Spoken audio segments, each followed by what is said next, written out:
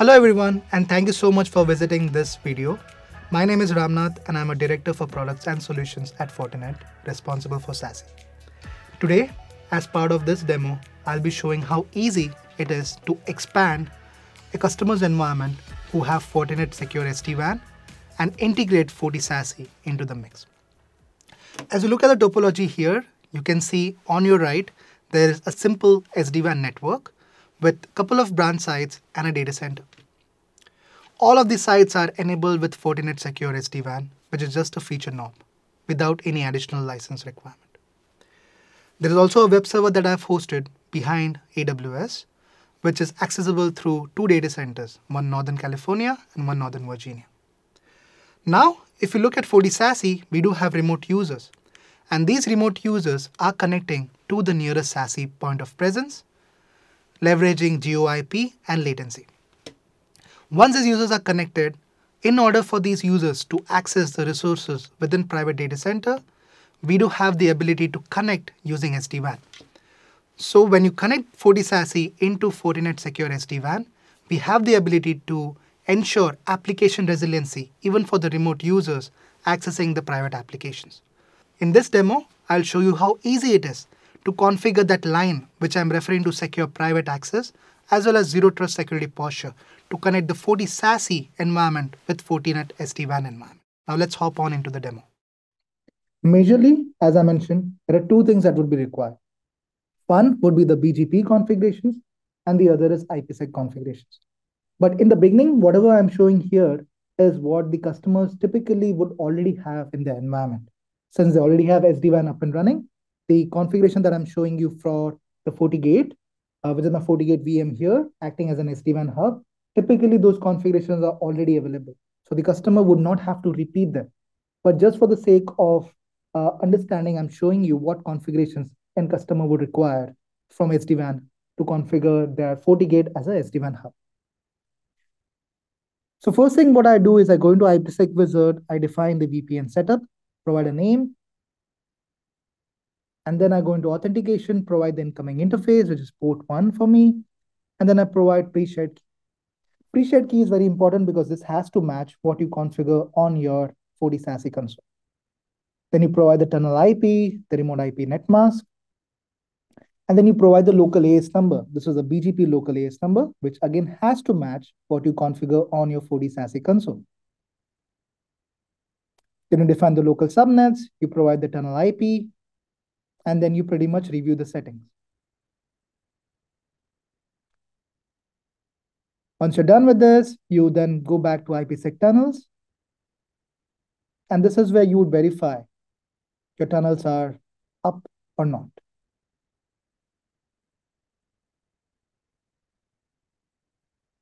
Once you do that, you go into the network tab, into the interfaces, and then verify that the loopback interface is available or not. If not, you'll have to configure this. Then I go into my BGP configurations and then verify the local AS number, the neighbor ranges are well defined and configured. Then let me go into the console of that FortiGate acting as an SD-WAN hub. And here I am checking the VPN IPsec interface configuration that's already existing on that FortiGate. Here, as you see from the CLI, there are multiple different command line configurations that are running there, like IKE version 2. There are a few commands that you'll have to configure from the CLI itself. I verify that the network ID is 1. That's very important because network ID is something that you reference back in FortiSASE console. And then again, the subnet that you use for IPv4, the 10.201.1.0 is something which is very important because that subnet is something you refer back in FortiSASE console as part of BGP peer IP. Now I look at the phase 2 interface for VPN, and then I see the encryption and integrity check configured. Once I verify all this, I go back to my FortiSASE console. So typically the customer's configuration journey begins from here for an existing SD-WAN customer. I go into the network tab, I go into secure private access, and I go into network config. This is where I'll configure all the BGP settings. As you see, there are minimal configuration knobs that are required. Only 3 parameters are required here, as you see. Then I go into service connections, and this is where I configure my IPsec tunnel. As I edit on the existing tunnel, you can see the remote gateway, BGP peer IP, which is again the subnet I referred to, and the network overlay ID, which is 1, as I mentioned before, which is configured on the FortiGate hub. As I go and verify the configuration, here you can see that you can then prioritize which data center you want to be assigned as P1 and which as P2. And that can be changed depending on your security SASE pop. So you provide lots of granularity when it comes to defining your priority order. Now, as you see here, all these tunnels are up from individual SASE pops. You can see the health, latency, jitter, packet loss values per connection. Now, as I look at a single connection between the San Jose pop to my primary data center, I can see all of these BGP learn routes.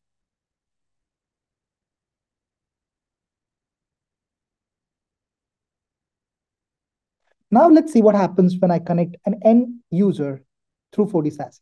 So this is an endpoint that's connected, and I'm trying to access an internet website. Yes, I do have internet connectivity for this endpoint. Now let's see if I have access to a private resource running on AWS. So I have a web server running on AWS. So let's see if I have access to that.